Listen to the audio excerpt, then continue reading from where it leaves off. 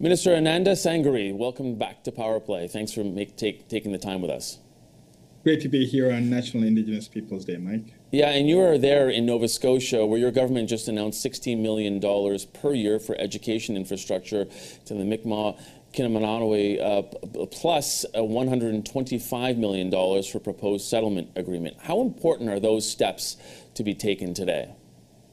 These are critical steps. All across Canada, we've been ensuring that, first of all, past harms are corrected. We cannot bring back the past, but we can definitely do the right thing in terms of redressing it. So the $125 million in terms of the settlement represents, almost a 45-year battle by the community and leadership that has been persistent in ensuring that their rights are recognized by Canada. And today we were able to sign that agreement. With the Mi'kmaq, broadly in Nova Scotia, the MK agreement, education sectoral agreement, is critical. Education is at the core of some of the challenges we have had with Indigenous people, especially with residential schools and so on. So this agreement confirms what we've been doing since the 1990s, ensuring that there's self-determination over education for the Mi'kmaq in Nova Scotia.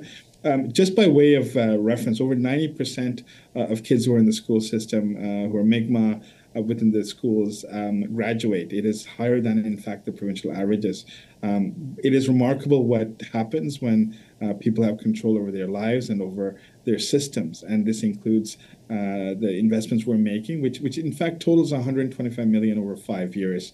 And $60 million is the additional annual amount that's going towards education. Essentially enables communities to invest in languages, invest in infrastructure, invest in their teachers. We were here with the Prime Minister today, and one of the teachers received the Prime Minister's Teaching Award, the first Mi'kmaq teacher to receive that. So we are making progress here, and I think this is a reaffirmation that we need to continuously invest in education as well as in communities. Yeah, and we'll talk a bit about that a little later on, but there have been some reports that your government plans to publicly apologize for the discrimination faced by First Nations children and their families because of the federal government's child welfare policies. Can you confirm that that is going to happen? Look, we have to do some work around it. We definitely are committed to, in the broader sense, ensure that we take accountability for past actions where the federal government has failed in its duties. We have to consult, obviously, with not just the Assembly of First Nations, but others who are part of the broader conversations around child welfare. So we are looking forward to those engagements and discussions. But in principle, I think our government is very much focused on acknowledging past harms and ensuring that we apologize and we are sorry for what's happened on a range of issues. And we've already done that with residential schools, for example. So you're saying that official apology will be happening, and will it be happening in Parliament? Well, I think the nature and scope of it needs to be co-developed with Indigenous people, and that's the work that we still need to do before we finalize how and what venue and how the apology takes place.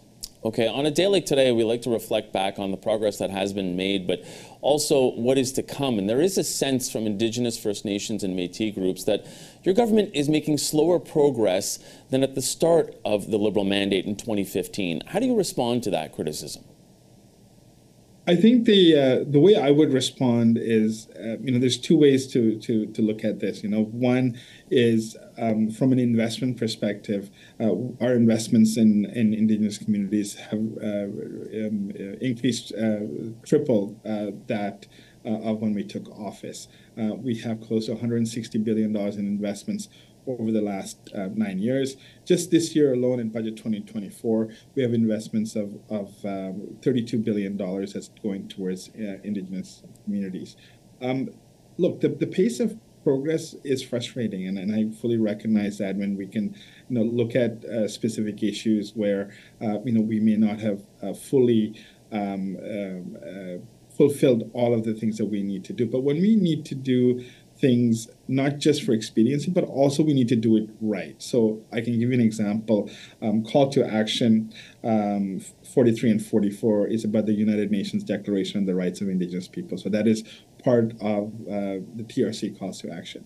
One of those 43 calls for us to adopt and implement the UN Declaration. We adopted in 2017. We brought into legislation in 2021. We brought the action plan in 2023, which essentially is a review of laws and our practices. Now, we have delivered just a day or two ago an annual report on the action plan, and we're continuously trying to reach those targets. But these are going to take generations, Mike. This is not something that we can do overnight, especially when we do it in the right way with Indigenous people as partners and not as adversaries. And when we try to co-develop and work on these processes, it does take time. But I am absolutely confident that we're on the right track. Since 2015, we have changed the trajectory in terms of closing the gap, ensuring that there's long-term self-determination over many aspects of people's lives, including the water legislation that's before the House right now, including C-92, which was passed and reaffirmed as something we could do by the Supreme Court, as well as implementation of UNDRIP. So I'm very positive that we're on the right direction. But I also share the frustration of the delays sometimes, or the speed at which this is moving forward.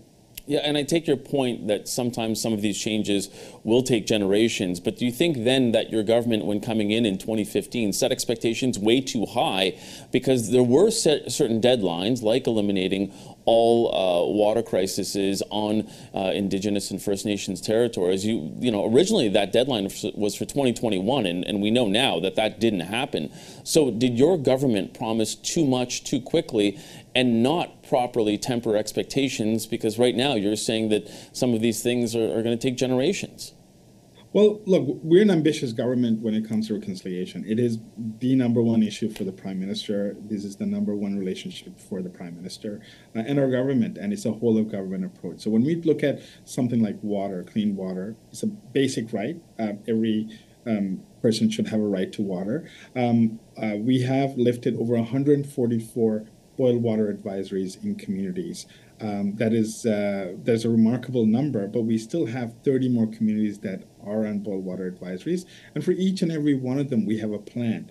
One of the challenges with water over the years is that it was an Ottawa-driven approach where Ottawa would, order 10 systems and deliver it to 10 communities without the training, the support, or even the wishes of the community. But now the way we're doing it is a self-determined approach, one where First Nations communities actually look at their design, look at the procurement, and train local members to be able to sustain the systems that they're putting in place. Of course, this is a source of frustration for us. However, I do believe that progress is being made, and we will ensure that clean water will be in every community. They make no mistake. C-61 is a piece of legislation that Minister Haidu introduced. It's now before the committee. It is a critical piece of legislation that looks at water not just from the communities that don't have water, but a longer-term view of custodianship of water by Indigenous people. And that's, I believe, again, a longer-term piece that is embedded into the conversation about water. Minister, we're running out of time, but I wanted to ask you, the Canadian Human Rights Tribunal is getting ready to hear another non-compliance motion on Jordan's Principle because of serious ongoing harms. Advocacy groups are wondering, if your government is really committed to reconciliation, then why does Canada continue to discriminate against First Nations children? That is their words. How do you respond to that criticism?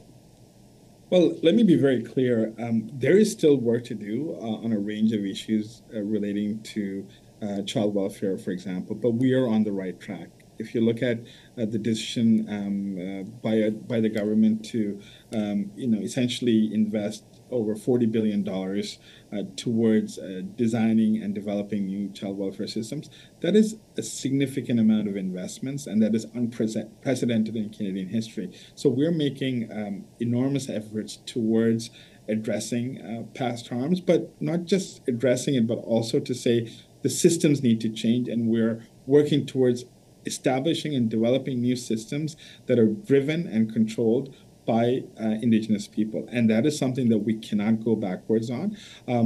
Look, on any day, there are a number of litigation that's outstanding, with the government, and we're working through them. That's one of the things that I do as Minister of Crown-Indigenous Relations, is to work through them and to ensure that we have fair settlements that are outside of the court system. And we will continue to engage in a manner that is trauma-informed and that doesn't re-traumatize families and individuals and children who've gone through very difficult times.